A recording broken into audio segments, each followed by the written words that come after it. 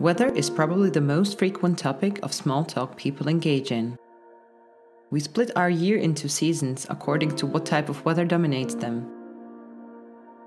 The climate in which we live affects how we build our homes, how we produce our food, even how we feel. Lately, climate change has become globally the most debated topic. And yet, most of us are not familiar with processes and factors driving the weather and climate we experience. One of the most important weather features is temperature.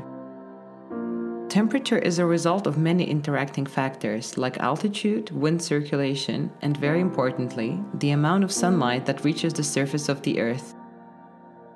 How much sunlight we get depends primarily on the position of our planet towards the sun. Another important factor are clouds.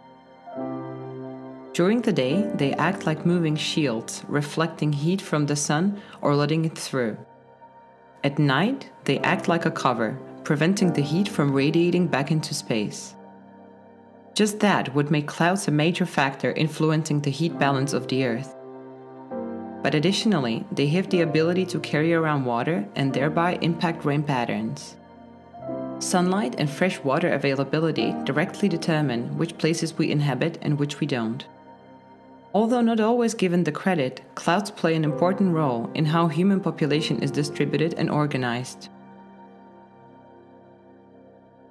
There is a whole array of different types of clouds with different properties, for example shape or opacity. The processes behind these variations are far from being fully understood. Recently, an exciting puzzle piece has been introduced into the picture. Despite their pure appearance, clouds are teeming with particles of various origin. The type of the particles determines how clouds form, how long they survive, and how likely it is to rain from them. These particles dispersed in the air are called aerosols. They are small bits of organic or inorganic matter in the atmosphere. Inorganic aerosols are, for example, mineral dusts coming from deserts, while bioaerosols are fragments of plants, cells of microalgae, fungi, and bacteria. New observations suggest that bioaerosols, a previously unnoticed factor, may play an important role in shaping weather and contributing to the occurrence of rain, snow, or hail. One major source of bioaerosols are oceans. It is not surprising considering that they cover 71% of the Earth's surface. Bioaerosols derived from the ocean are the heroes of our story. The most quantitatively important types of ocean-derived bioaerosols are bacteria, microalgae, and organic compounds that they produce. Question to start off with will be, how do they get from the ocean into the atmosphere? While aerosols from land surfaces get carried into the atmosphere directly by wind, the transport of aerosols from the ocean is more complicated. First, wind produces waves. When they break, bubbles of air get introduced into the water. These bubbles move upwards through water, and on the way, they collect microorganisms and organic compounds. When the bubbles reach the surface, they burst and produce a small jet ejecting biological material out of the water. Once in the air, the material can be taken by wind and carried higher up into the atmosphere, where it can stay for anywhere from minutes to weeks. These organic compounds, produced by marine microorganisms, have been found globally in the Southern Ocean, North Pacific Ocean, and North Atlantic Ocean. They are concentrated in the top 1 millimeter of water, from where bubbles can eject them into the atmosphere over the ocean. Several studies support the idea that marine microorganisms and organic compounds are present in the atmosphere and involved in weather-shaping processes. Let's look into the connection between microbes and weather, specifically their effect on cloud formation. What is a recipe for a cloud, and how do marine microorganisms fit in? The main ingredients are as follows: water molecules dispersed in the atmosphere as vapor, aerosolized particles, in our case marine bioaerosols, and sub-zero temperatures. The starting point of a cloud's development is a droplet. Droplets are formed by water molecules gathering around an aerosolized particle, the marine bioaerosol. Individual droplets are very light and will not fall down as rain. Instead, they will stay in the atmosphere suspended as a kind of mist. There are two ways by which droplets can increase their size and ultimately fall onto the ground as rain. They can either grow by collision with other droplets, or they can grow after having been converted into an ice crystal. Ice crystal conversion starts from an initial stage called an ice embryo.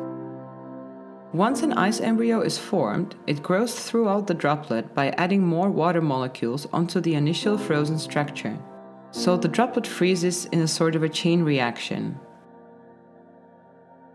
Ice crystals grow bigger than cloud droplets by accumulating additional water molecules from the air. Ultimately, they grow too big and too heavy to float in the air, and they start falling onto the ground. These crystals usually melt on the way down, which is why we experience liquid droplets of rain. In complete absence of any particles, water droplets will only freeze at -38 degrees Celsius. That is the freezing point of pure water.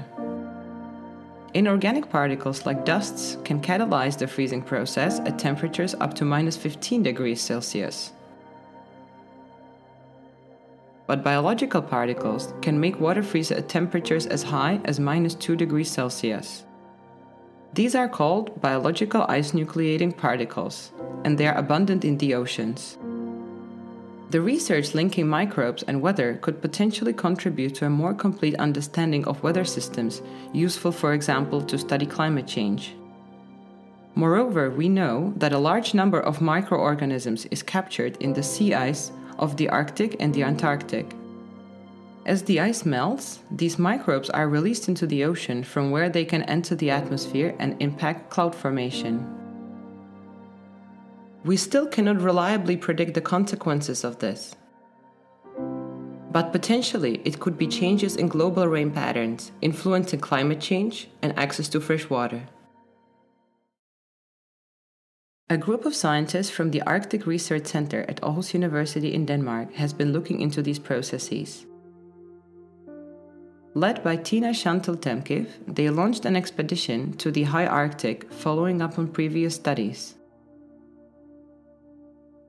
Equipped with our theoretical knowledge of marine influence on cloud formation, we proceed by following the researchers on their journey from Greenland's capital Nuuk to a far north town Qaanaaq. In multiple locations, they have sampled the air and water and examined them for presence of microorganisms. Here is how some of the samples were collected.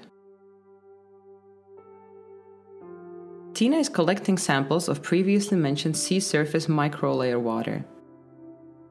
That is the top 1 millimeter boundary between the ocean and the atmosphere. This layer has a high concentration of marine microorganisms and compounds they produce. The plate and the scraper are made of inert and non-adhesive materials to minimize any alternation of the sample by the instruments.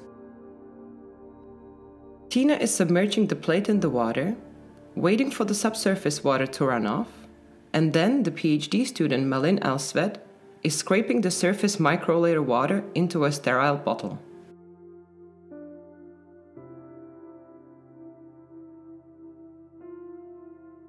The subsurface water runs off faster because of its lower surface tension. The surface microlayer water drips into the bottle visibly slower. That is due to its organic content. Here Tina is collecting bulk water. That is the water underneath the 1 millimeter surface microlayer.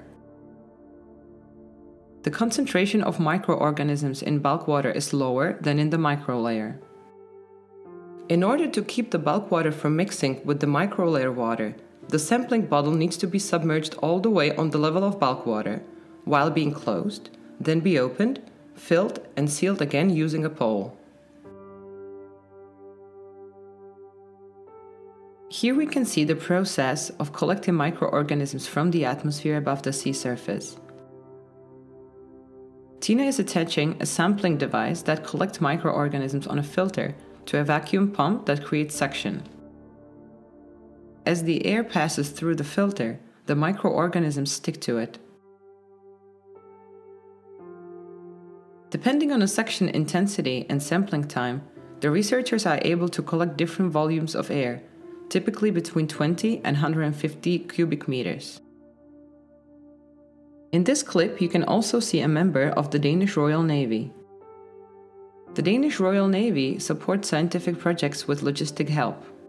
In this case, the scientists have been provided a stay on board of the vessel that the Navy uses to patrol Danish waters around Greenland. The Navy personnel also helps with various tasks during the expedition. In this clip, we can see another sampling method, which is using a vortex chamber. This chamber collects microorganisms from the air at a rate of 3,100 liters per minute and deposits them into liquid that contains RNA preservation solution. This solution stops any metabolic activities of the organisms and preserves them in exactly the state in which they were collected. With this system, several hundred cubic meters of air can be collected in just a few hours.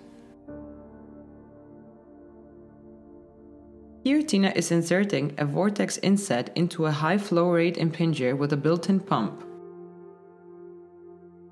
Interestingly, the pump used for this task is a commercial vacuum cleaner for asthmatics, which is both inexpensive and highly efficient at collecting microorganisms. At the moment, the group continues their research on the other side of the globe in Antarctica. This project is conducted in collaboration with the Institute of Marine Sciences in Barcelona, funded by the Spanish Ministry of Economy and Finance. When finalized, their data will contribute to a more complete picture of global distribution of microorganisms capable of affecting cloud formation and thereby weather.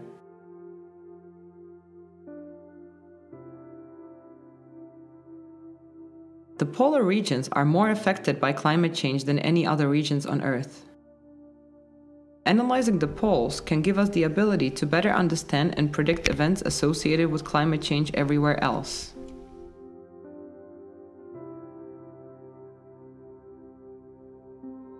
Additionally, bioprecipitation research contributes to a more complete understanding of local and global rain patterns. Water scarcity in densely populated regions is predicted to be an issue associated with progressing climate change.